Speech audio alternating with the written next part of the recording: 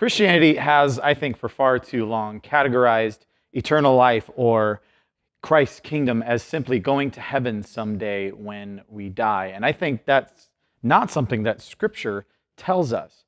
The picture that especially Paul gives us in the book of Philippians is that something that Christ's kingdom should bear weight on our everyday lives as we follow Christ. Let's read Philippians 3:17 to see what he has to say about that.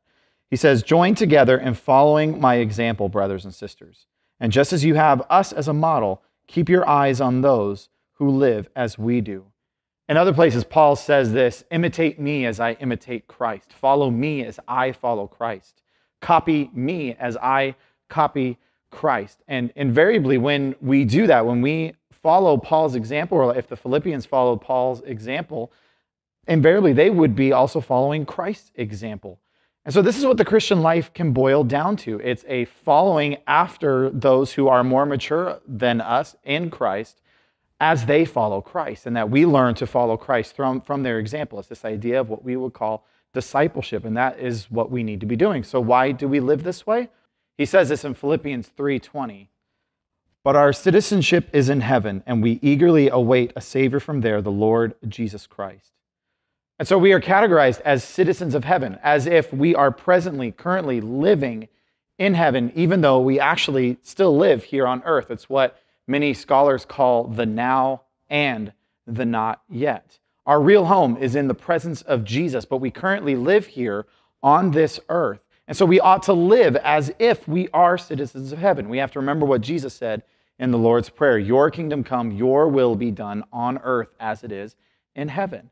So far too often we get ourselves far too focused on our lives here and now in this world when our primary focus should be on living as a citizen of Christ's kingdom. We do this because our great hope is that this life is not all that there is, that someday Christ will return and become king over everything that he has created.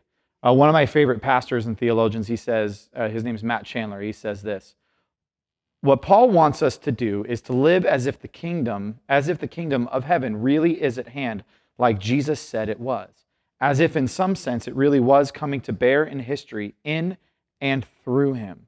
And so we do that by keeping our eyes focused and fixed on Jesus, who has promised to return, and we wait for his coming.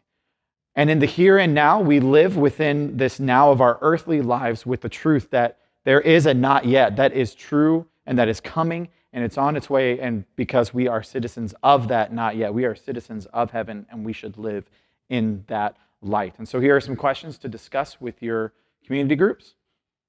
Do you tend to live day to day more focused on what it means to be a citizen of earth rather than a citizen of heaven? And then secondly, how often do you think about the beauty, that the joy that being in heaven one day will truly be?